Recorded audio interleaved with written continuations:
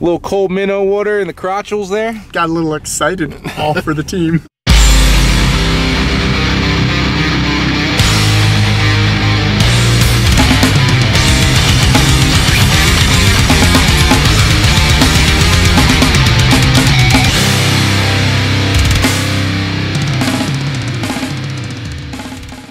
So I am turning into a Walmart parking lot in Port Clinton, Ohio to find Ross Robertson.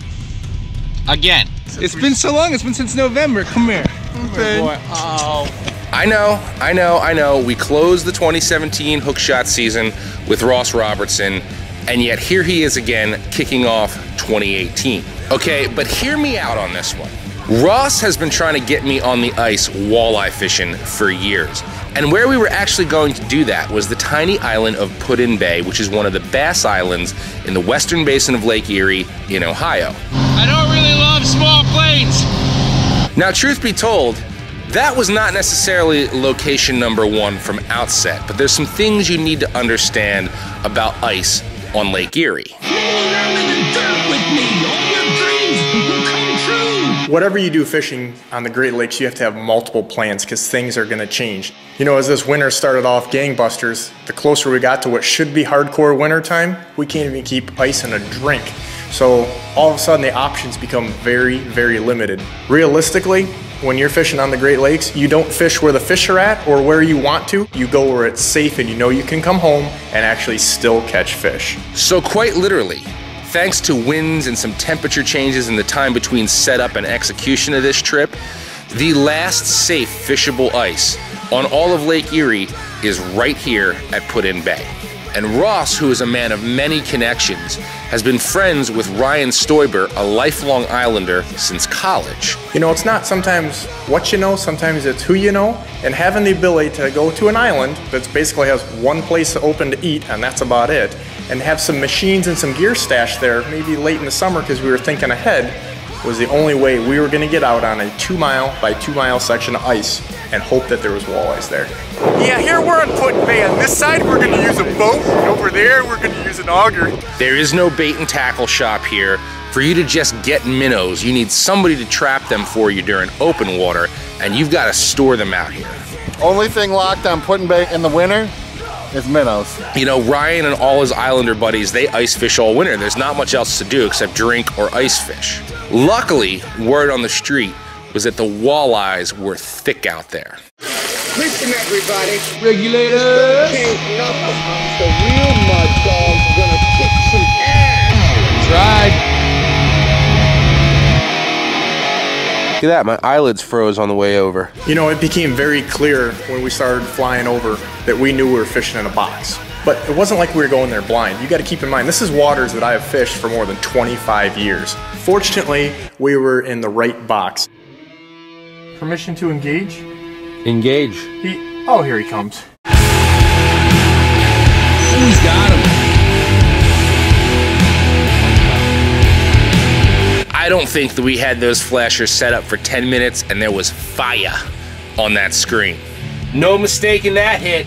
Ate the fire out of that one. You know, I've been fishing out here for a very long time, but things change quickly. We've got our 2015 hatch with over 100 million walleyes, so we got these 2-3 pounders literally everywhere.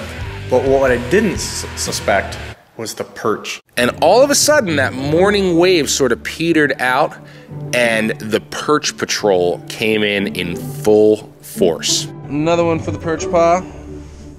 We got covered up in yellow perch so quickly that we immediately started joking like, holy, maybe we should have been doing a yellow perch show. Make a sandwich out of that one. Sandwich. But this was absolutely non-stop. I mean, normally these walleyes come in here like they do these big schools, and they'll push those perch right down because that's food, man. But it certainly didn't work like that this trip, I can tell you that. We're still having fun, but that ain't the one. I just have to, like, not be in there for a second. We have, like, a serious lull in action here. It smells like a college dorm room. And it is so, like, still out here. It's eerie. No pun intended. Now, it's not like we weren't catching any walleyes, but they were really few and far between, or they'd be mixed in with the perch marks and they would just kind of surprise you. Tiny bit closer to Donkeyville on that one. gonna eat though. So Ross and I are working really hard to chip away at walleyes that afternoon, and all of a sudden, You know, Ryan's probably 50 feet away, and me and him, I've known him for 20-some years. We like to bust each other's chops, so he starts yelling, "Hog!" and we go bolting out of that pop-up at 100 miles an hour, racing over to see this fish. That is what we're looking for, boys! I mean, you can't fake that enthusiasm. Big Daddy had him hooked up. Though secretly, I know Ross really wanted that one to be his. How much does that burn your ass? Not at all.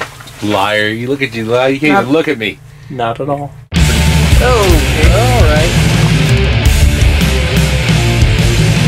You know, you can be out here for hours staring at that screen, just almost rocking yourself to sleep.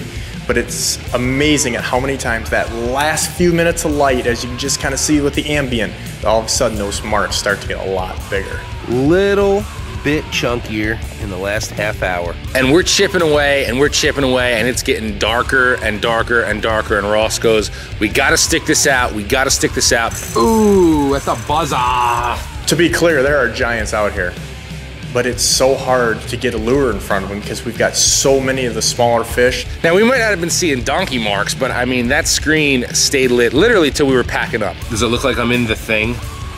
I feel like I'm in the thing. Until eventually, it was just like, okay, hot showers time. Naughty.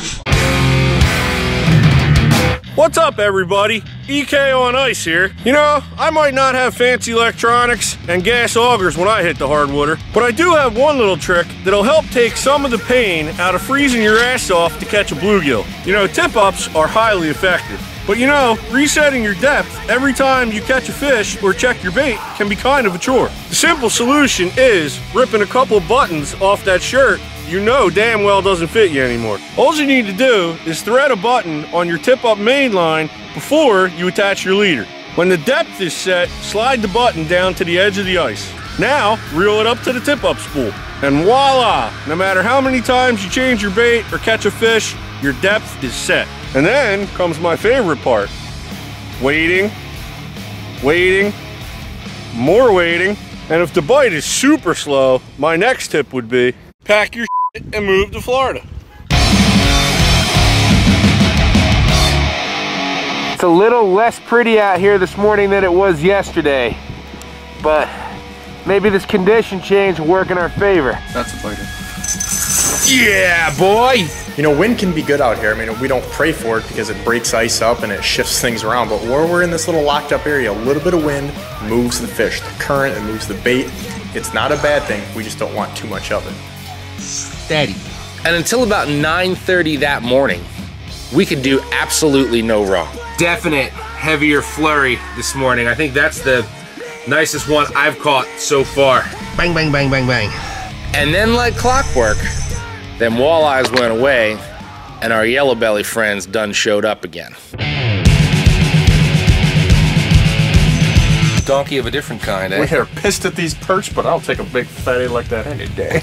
You know, Ryan says, "Hey man, I'm gonna do a little scouting for you." So he grabs a portable and he jumps in it and he makes a little move a couple miles away. You're just gonna come straight through the first pack of shanties. But we start getting the phone chain going. Ryan's got a buddy, he's got one big fish over here. Another guy got a big fish over here. So we start asking questions, and Sometimes you gotta know when to move and when to shake. We're gonna move right now. Now this is a commitment, right? You're putting all your eggs in this basket. This is the last day, this is the last shot. And at this point, I mean, we'd caught so many walleyes, that wasn't the issue. It's like, you know, we've caught so many. Now we're just hoping maybe we get a donkey. It's a magic hour, son. you know, we absolutely just jacked them the first night. So going into that second night, we really had high hopes. And while we caught fish, it just really didn't live up to our expectations of that first night. If I had $1 for every one of these caught. I'm kind of at this point mentally, I'm fishing for that one bite. I'm a hog hunter at heart. If I catch another 100, while I love it, I'd rather have one big one. And we had some big marks come in, but they didn't even gauge us. They just were there and then just gone. Gone. And to the bitter end, Ross fought to put one serious donkey on the ice for us. But you know what? I was like, dude, there's nothing to complain about from this trip. Never give up. I'm good. I've had enough.